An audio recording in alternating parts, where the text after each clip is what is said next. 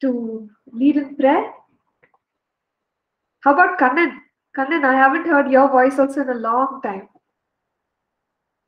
How are you doing? Yes, ma'am. You can hear me, right? Am I audible? Okay. Yeah, yeah, very much, very much. Yeah, go Okay. ahead, Kannan. Yeah, Yes, let me pray. thank you. Father Lord, I thank you for this wonderful time, oh Lord. Lord, I thank you for this opportunity, Lord. Lord, I pray for this subject and all of us, Lord. Lord, I pray for Nancy, ma'am, strengthen her and give her a good knowledge to teach us, and also give us a good understanding and from your word, Lord. Lord, help everybody to join on time, Lord. Lord, now until the end, uh, your Holy Spirit should give us a good guidance, Lord. Lord, I thank you for this wonderful day, Lord. In Jesus' name we pray.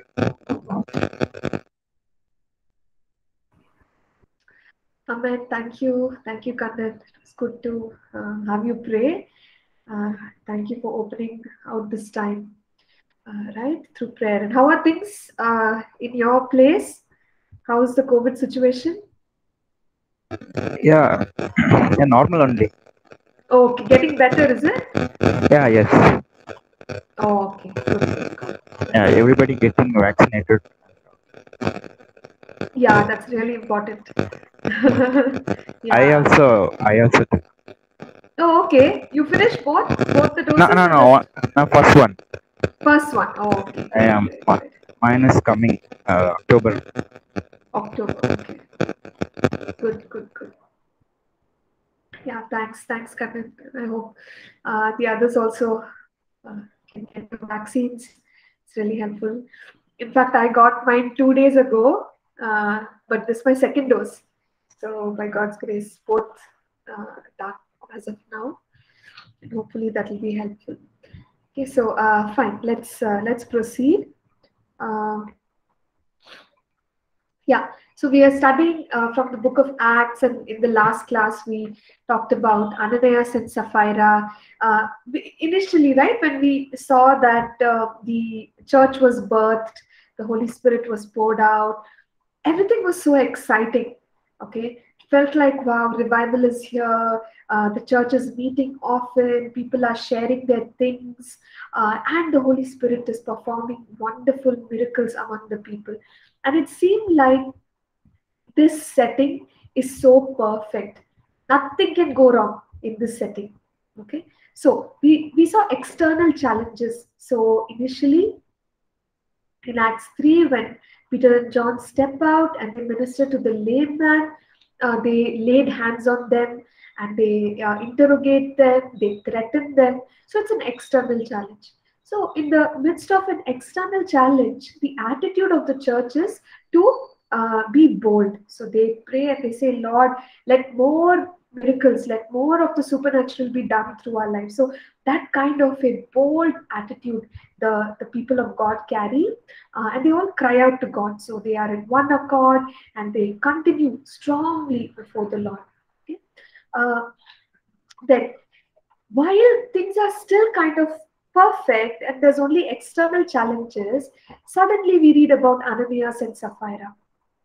The church is doing so well. We understand that spiritually, uh, there are a lot of wonders, miracles which are being done through the hands of the apostles.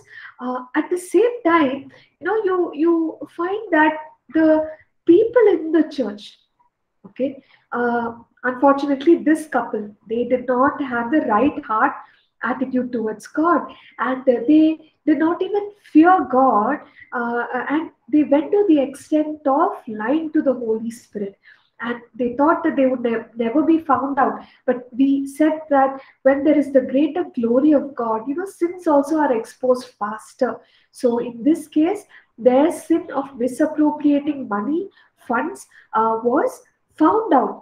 And Peter, through the Holy Spirit, recognizes it. And the moment he issues a rebuke, both of them die. Okay. And what would you expect to happen?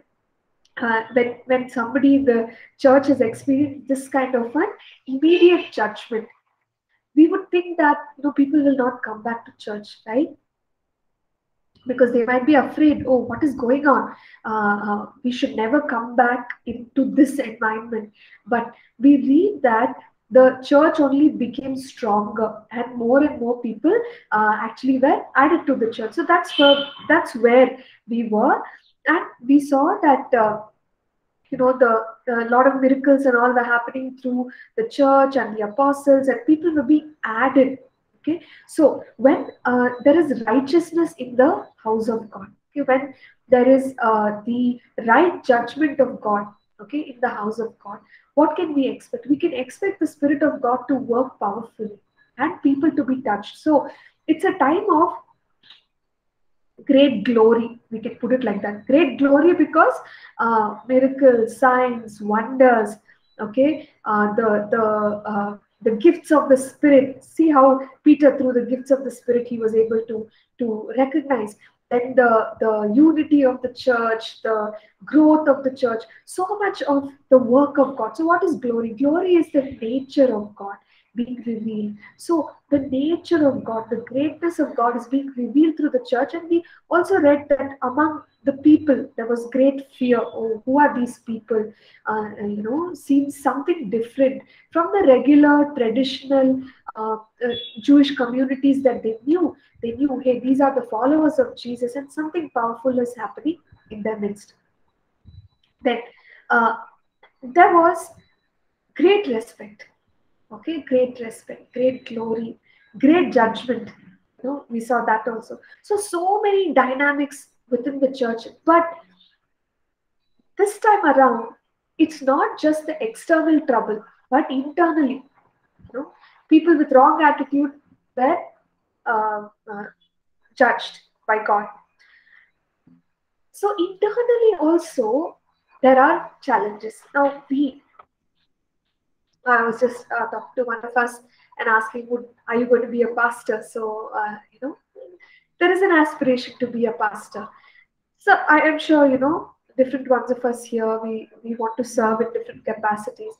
And we might want the church to be perfect, isn't it? So external problems, yes, we can handle. What about internal challenges? We don't want internal challenges. And in a growing church, in a church where there is the glory of God, we really don't want even the thought of having issues. Doesn't seem holy. But this is the practical side of things. That wherever there are people, there will be problems, right? Not as a prophecy, but just, or let me put it this way, wherever there is growth, people are experiencing growth and maturity, there will be challenges because they are going through those stages. So even the book of Acts, things seem to start out so perfect that you notice external issues. Now, one internal issue we have seen, Ananias and Sapphira. And after that happens, praise God, nothing stopped the church, but the church is still growing to the extent that once again they are brought under trial. Okay, why? Because you find that the authorities were insecure. They felt threatened by this thriving church. Okay, and as the apostles stand before the authorities, this time around, how is it that the authorities are going to deal with them? Initially, they severely threatened them and they left them. This time, they put them in the prison, but look at the supernatural intervention of God. See, this also is something for us to encourage us. What is that? Though these people are being caught, do you see God's help last time? Through the authorities themselves. I don't know what Peter and John were thinking. They must have thought, oh, it's over. We might get killed today. But thank God they were released. This time, an angel, right, came and opened up the prison. So God is working for them. God is working with them. So when we are, what do you say, like when we are serving God, what can we expect? We can expect God's help, isn't it? So it is only God who will protect us, guide us, and lead us. Same way, these apostles had God's help. The angel came and opened the prison. And they are so strong in serving and following God that the instruction of the angel was go back to the temple, okay, and continue to preach the gospel. So they boldly go back, and that is the place from where they are caught again. Okay, and we find that again there is a trial, and the authorities are thinking what to do with these people. So let's go back to our text here. We were at let's just come back to that verse. I think I started sharing a little bit about Gamaliel.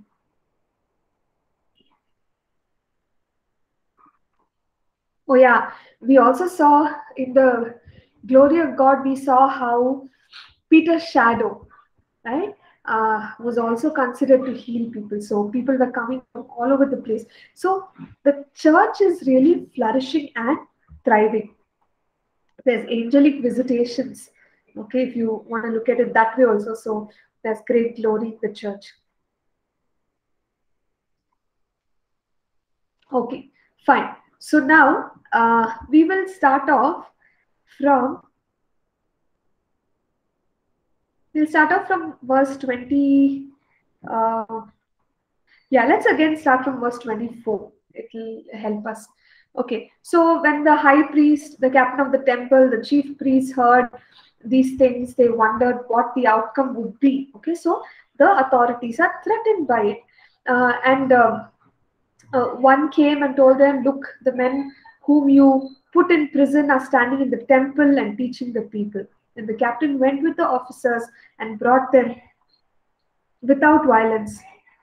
So you see, even the politicians of their times, uh, these you could call them as politicians, they wanted the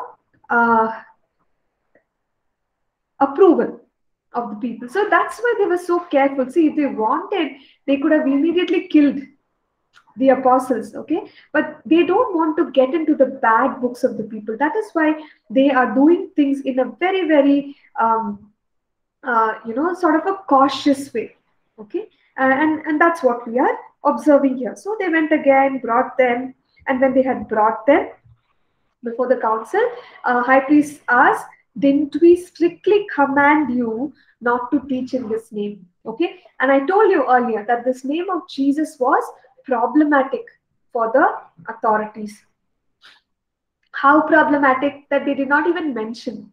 So they could have just said, didn't we warn you last time not to preach in the name of Jesus? But see the way Luke records it. Luke is saying that they just said, we warned you not to teach in this name. So not even the mention of the name of Jesus.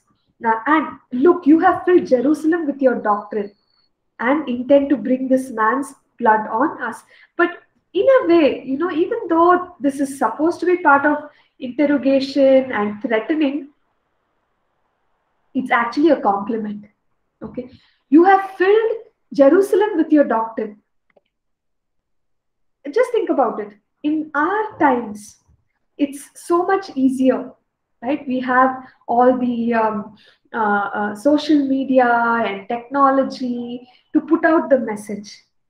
But in those times, your initially they started out as 120 people, then 3,000 people were added, and the city of Jerusalem, it seems like the word and the message was spreading super fast.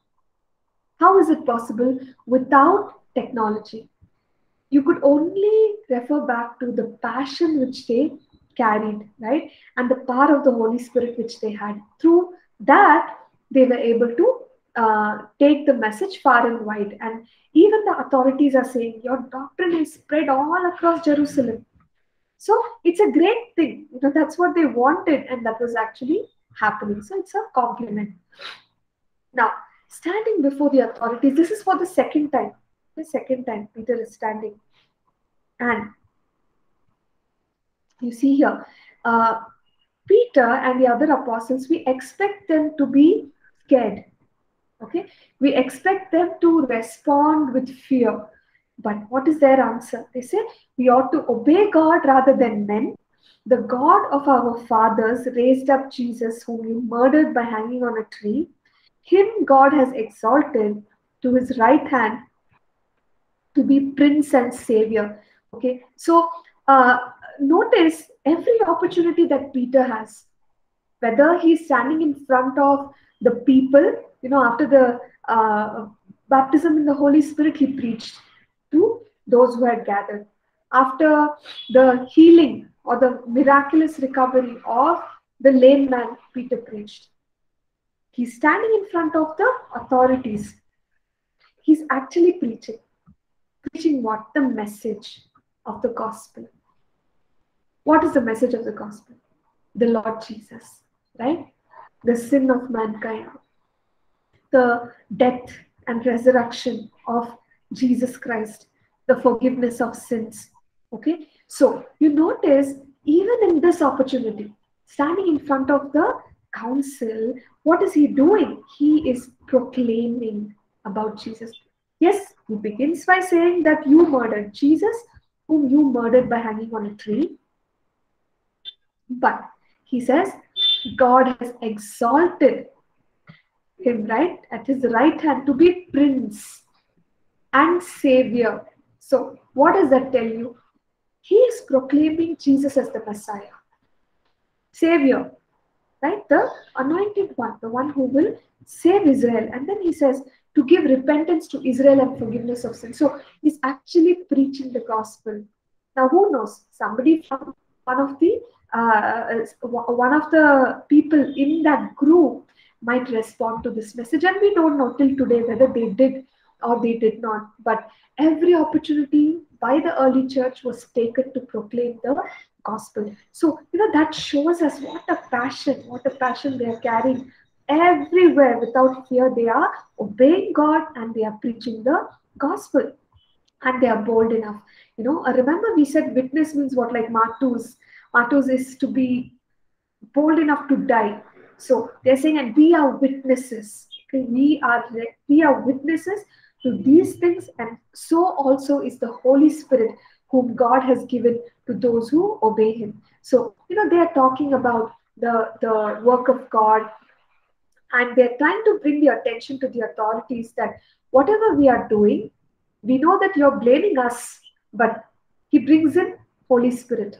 He says, this is God, okay? And that's what we want to let you know. This Jesus is Messiah, and this is God that you are dealing with. So when the authorities hear this, obviously they understood what they are trying to say, because just now, on the same basis that Jesus was claiming to be, what was the accusation against him? King of the Jews, right? Or like the ruler. Again, they are saying Prince and Savior. So, as they're proclaiming Jesus as the Lord and Savior, the authorities are offended. And it says they were furious, they're very angry. Earlier, they thought, okay, let's not get blood on our hands. Recently, that man Jesus died.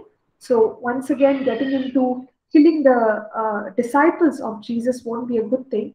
However, they were so furious, it says they plotted to kill them. So now the trouble from outside is doubling and tripling. Okay, while you think, wow, God is doing a great work in the church, we don't expect anything to go wrong, right? And I'm not saying expect things to go wrong when things are going right in the kingdom, but you see, we live in a fallen world, okay?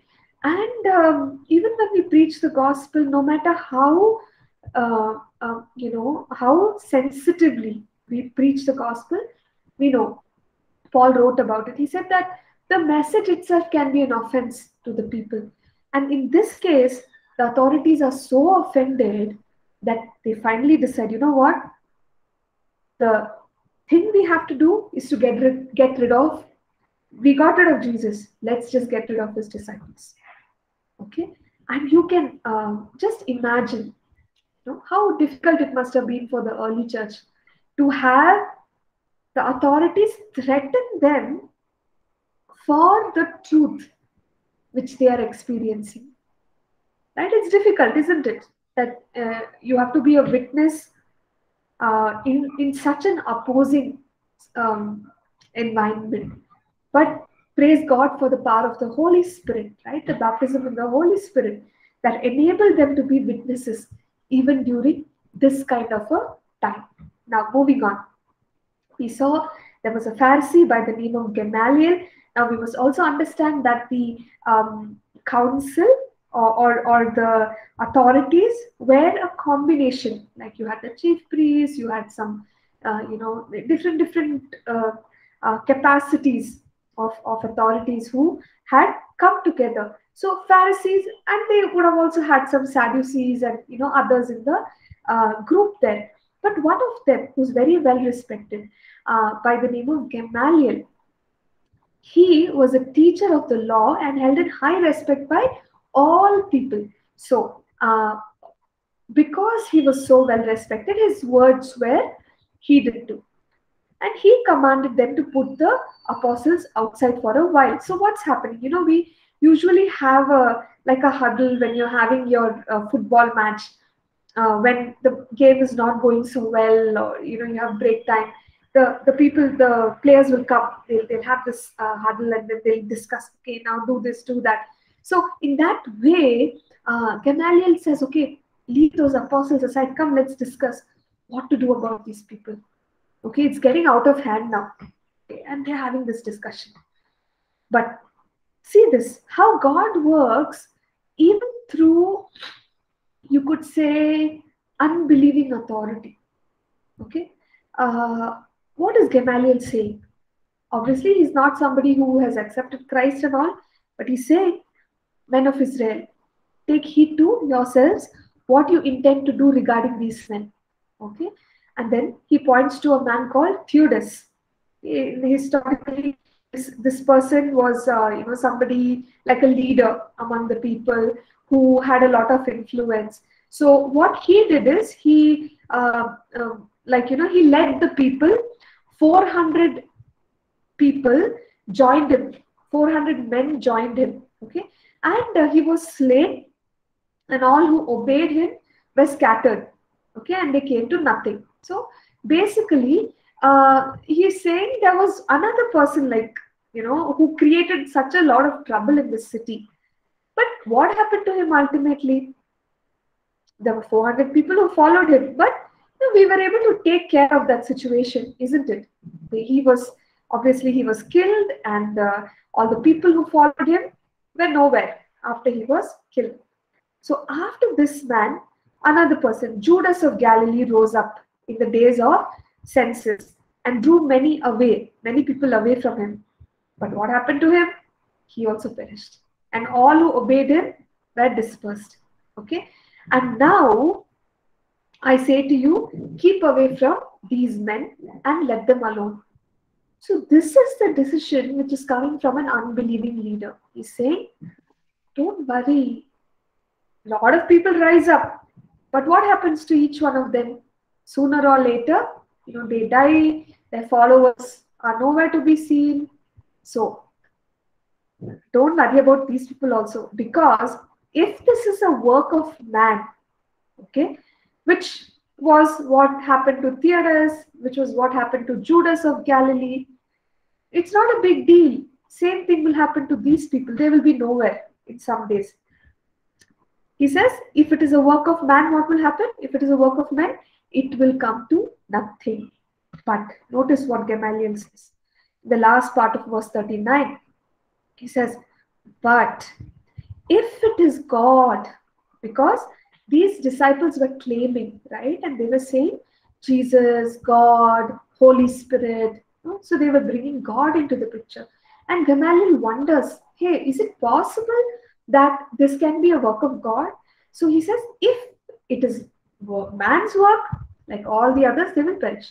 But if this is a work of God, then what will happen? He says, guys, I don't think we can handle it if it is God. So he says, if it is of God, you cannot overthrow it. lest you even be found to fight against God. So you see the openness in the heart of a scholarly man. You would wonder, is it even possible that an unbelieving person can say something like this? But God is at work, isn't it? So when the apostles are caught in such a difficult position through one of the main leaders, God is at work, right? And with such clarity, he says, don't fight God. If it is God, neither you nor I nor anybody can do anything about what is happening in Jerusalem. Okay, so maybe Gamaliel, I don't know, maybe he also felt that it could be God's work. We have no clue, right? But this is what was happening in Jerusalem. People were all in a state of chaos. Who is this Jesus? Why are his disciples like this? Why is everyone following Jesus? How are these miracles happening? In whose name? Oh, they found out these people are doing it in the name of Jesus. And earlier, Peter and John said that in the name of Jesus, right? Rise up and walk. So the authorities are saying, please don't use that name. Something about that name of Jesus. But think about it. What a witness. What a witness the church of Jerusalem is to the city of Jerusalem. Okay, that their doctrine spread so fast, and even the greatest scholar of the times is saying, if it is God's work, you cannot stop what God is doing. Okay, so that is the manner in which the work is going on in Jerusalem. Now let's move forward here. So what did the authorities do? They agreed with him, right? And when they called the apostles once again, obviously, like earlier, they had gone away from the apostles to discuss all this. Now, when the apostles have come back, they decide, okay, we need to still threaten them. So this time, the apostles were beaten. Okay, see, it's going from bad to worse. Earlier, it was verbally threatening. This time, physically. And we know that the kind of punishments that used to exist under the Roman Empire, then it was not something very simple. Here it just says beaten, but obviously they would have been beaten badly. Okay, and again they were commanded, you should never speak in the name of Jesus. Okay, and they let them go. They thought, okay, chalo, if we threaten them in this way, maybe they will stop from proclaiming the gospel.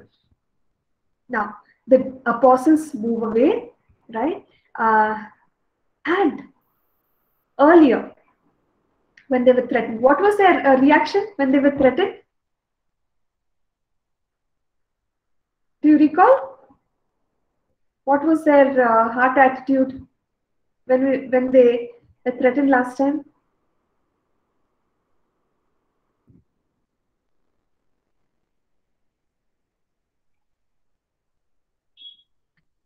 Do you remember? They were not afraid. Yeah. They said So that they would obey the word of the Lord rather than of the leaders. Correct. And what did they pray for? They went and told their brethren and they all prayed together. What did they pray for? Just recall a little bit. I told you, they all prayed together for something. Very good. Boldness, isn't it? So they prayed for boldness. So when persecution happens and we are filled with the Holy Spirit and we are doing the right thing, okay? When we are doing the right thing, what can we expect? We can expect to carry the same right attitude in the midst of persecution. So the early church demonstrated boldness earlier. This time around, let's see what they are saying. So they are saying, the verse says, they departed from the presence of the council, rejoicing. Okay, earlier boldness, this time rejoicing. that they were counted worthy to suffer shame for his name. Okay, so can you imagine going through persecution and thinking, okay, I did the right thing, but I got punished. But wow, what a privilege that I could go through shame, I could go through suffering, right, for the name of Jesus. How many of us would have the heart to do that? We might come back complaining, God, why did this happen to me? I'm serving you faithfully. How can these, the authorities question us? We are preaching in the name which is above every other name. So complain. We can complain. We can feel sad. We can feel disappointed, discouraged. So many negative emotions can go through us. But look at the early church, the apostles. It says they came back rejoicing, right? That they were counted worthy to go through sufferings. Wow, it's incredible. It's incredible how they could have that kind of an attitude. And then they continue with their work. So once you are threatened, what do? You try to be safe, but not these people. You find them, it says, and daily in the temple. Authorities would have been like, what is this? We threatened you, we beat you, and what are you doing? Again, daily in the temple, it says. And in every house, work is not stopping. They are continuing to pray, continuing to worship, continuing to glorify God. Everywhere. So they had these two settings where they would meet. So the early church, they had them, you could say maybe the larger group met at the temple, but apart from that, they also met house to house, something like a cell group setting. So they found their own, what works for them, that setting. And they had that structure and they would meet very often. It says daily. And it says they did not cease teaching and preaching Jesus as the Christ. Because not that they wanted to disobey the authorities, but they made themselves clear, right? They said, look, you only tell us, should we listen to you or should we listen to God? So because the authorities were saying something which was against what God wanted for them, they did not obey the authorities. But we also know it's the same Bible that encourages us to honor our authorities and to keep the law given by the authorities as well. So by default, that's what we do. But when we are forced to go against God, that's when we have to stand up for what is right. Now, let's continue. So I told you about external pressures that are happening in the church and internal challenges as well. So we will read about another internal challenge this time in Acts chapter 6. So Acts chapter 6, I think this is familiar because we have dealt with this in a couple of other courses. So we are looking at the emergence of the church. We're looking at the emergence of church structure in this particular chapter. And we are seeing how the leaders of the church are dealing meticulously, right, with every aspect of the church.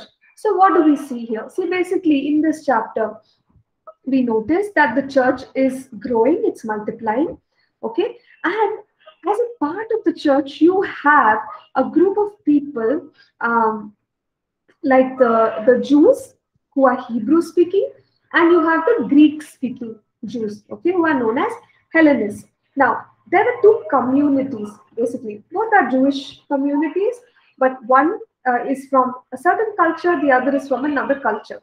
So cultural practices could be different, and the language, obviously, the Hebrew speaking, Greek speaking Jews.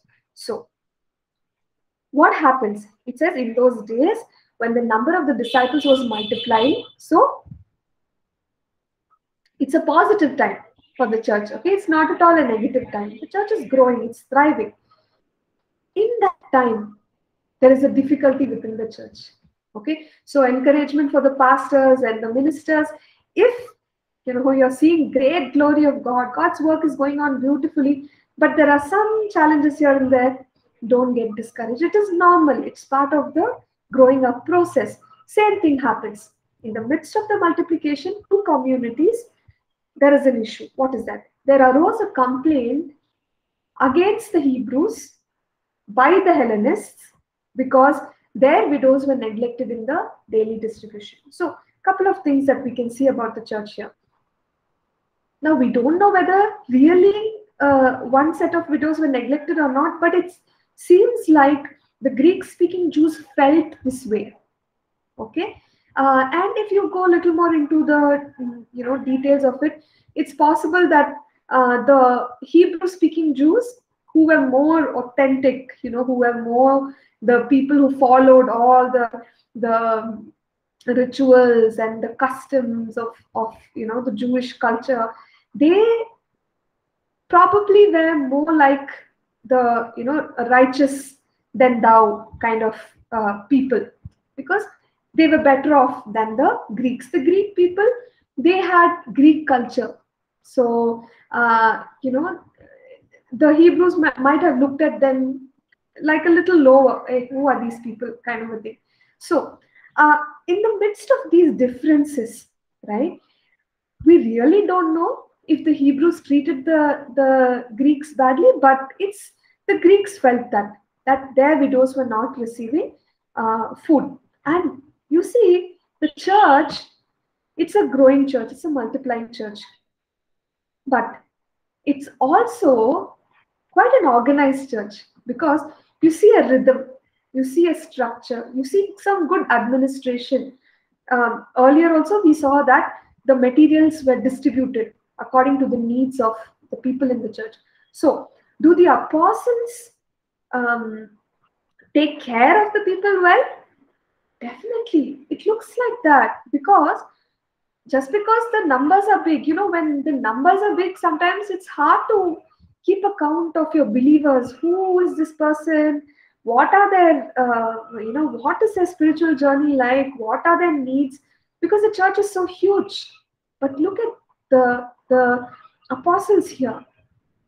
They had some order.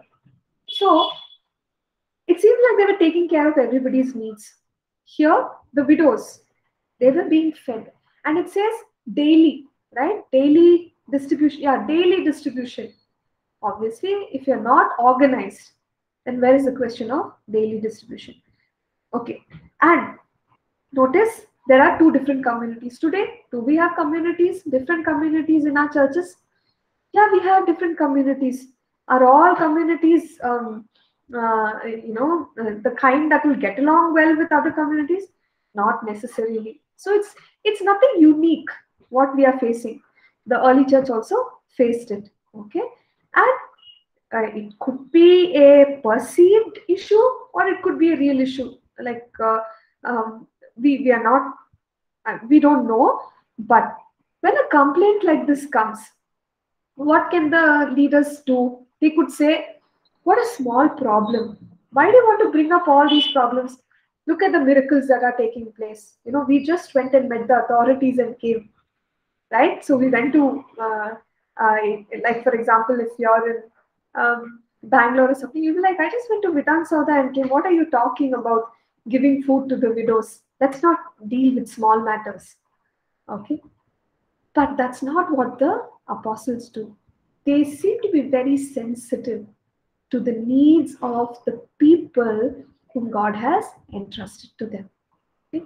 So when the issue comes up, they don't neglect it. What do you see? It says, the 12 summoned the multitude of disciples and said, so they called the disciples and said, look, we want a solution for this problem.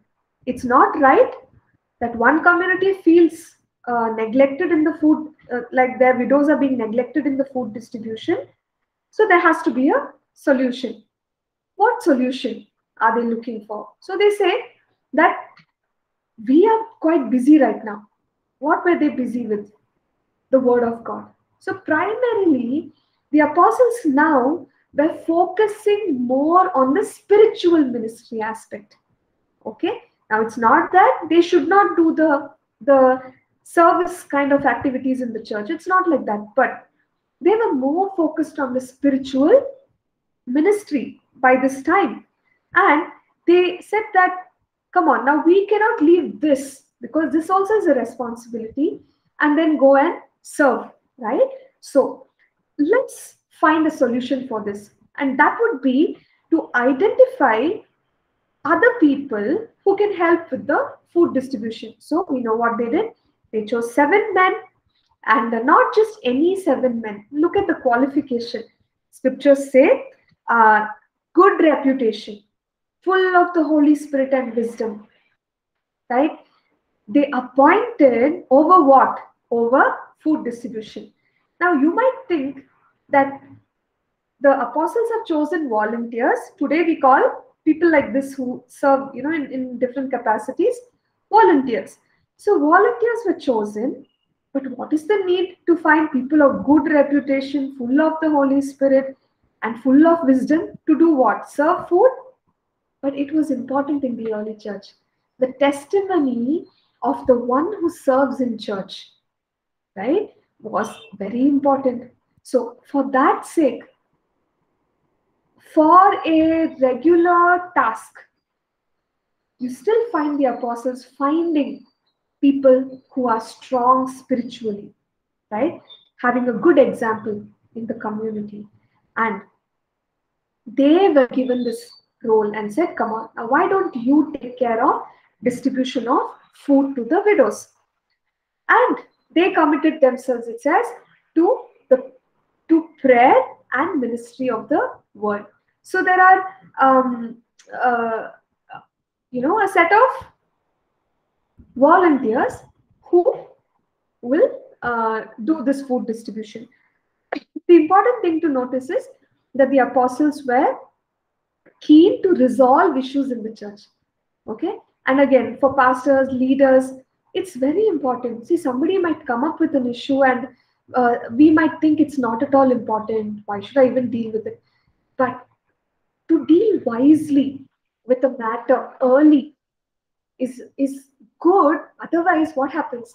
That small issue, it might become a bigger issue and create more division. People may come and worship, but in their hearts, that problem is there. See, I told pastor, he never listened to me, right? He never resolved this problem. So we don't want to let those things fester. If we, by the power of the Holy Spirit, we can be sensitive to the needs of the people, to the challenges that they are facing, and then work it out in a good way, it actually helps the growth of the church. Okay, so that's what we see the early church leaders doing here. So wisely, they came up with the idea of choosing 7 people.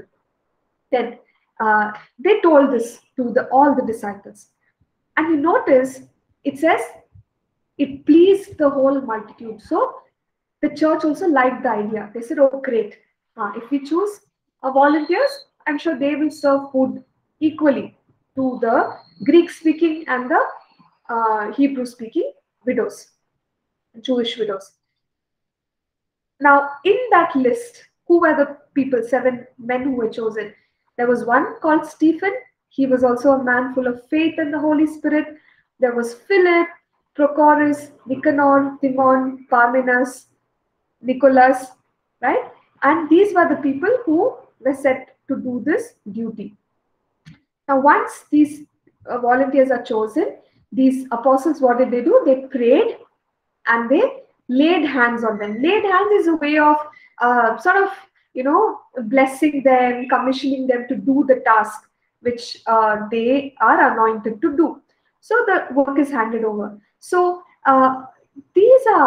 this is the emergence of deacons in the church. Okay? Deacons, it's nothing but they are ministers, and ministers referring to service. So they are not the people at this point who are serving in spiritual ministry, but physical, physical logistics, administration kind of things they are taking charge of. But even when they are doing, administration and all that, you notice that they were actually quite spiritual people.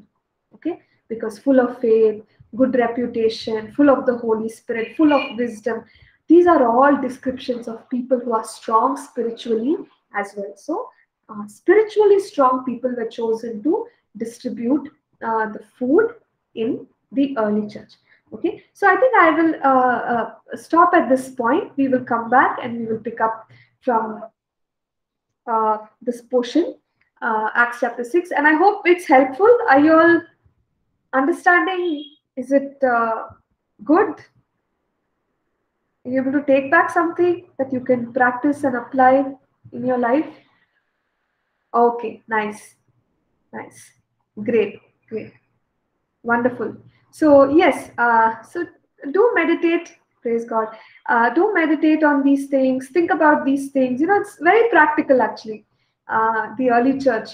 Mm, so as you serve God, I'm sure you can um, definitely apply these principles and this way of working. Okay. So at this point, let's take a break. We'll come back together and we will continue from the next verse. So see you in 10 minutes, class. Thank you.